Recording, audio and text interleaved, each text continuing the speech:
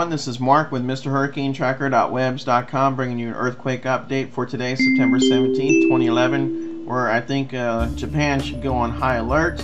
We've got a possible earthquake swarm in Japan, and of course this data is within the past 24 hours that we're looking at on Earthquake 3D. Taking a look at Earthquake 3D showing a lot of earthquakes: 5.9, 4.9, 5.5, 5.6, 6.0, 5.5, 5.2, 6.6, and a 4.6.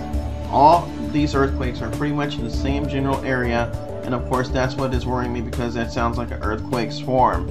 So we're going to pull up Google Earth, taking a look at this 5.9 that just occurred today near the east coast of Honshu, Japan, and of course I'll continue to keep you posted if any other earthquakes do occur above a 5.9 or higher, because it looks like we're going to continue to see a trend in this location.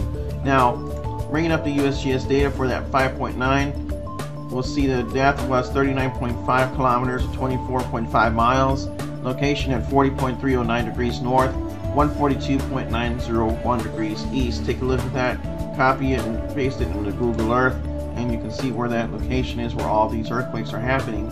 Now, if we go back to the USGS data, we'll see today's update for the 17th off the east coast of 4.9, which is the first one for today. Then we got the 5.9 near the east coast of Honshu, Japan, and a 4.6. Now, I'm not surprised if we get another one, and if it's a little higher than that 4.6, because it looks like this is going to be a trend of what is going on in Japan.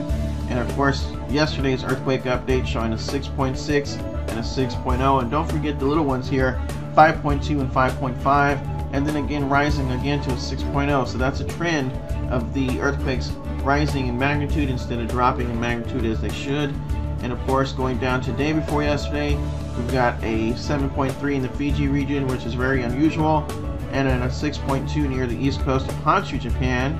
Once again, these earthquakes are continuing to show up in the area, same location as what we're looking at, so possibly an earthquake swarm in Japan.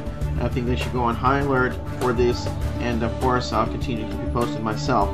Now, east coast looks like the east of North Island, New Zealand, not the east coast, but the east of North Island, New Zealand, got a 6.0 day before yesterday. So again, folks, earthquake watch with Mr. Hurricane Tracker. I'll update the website here shortly.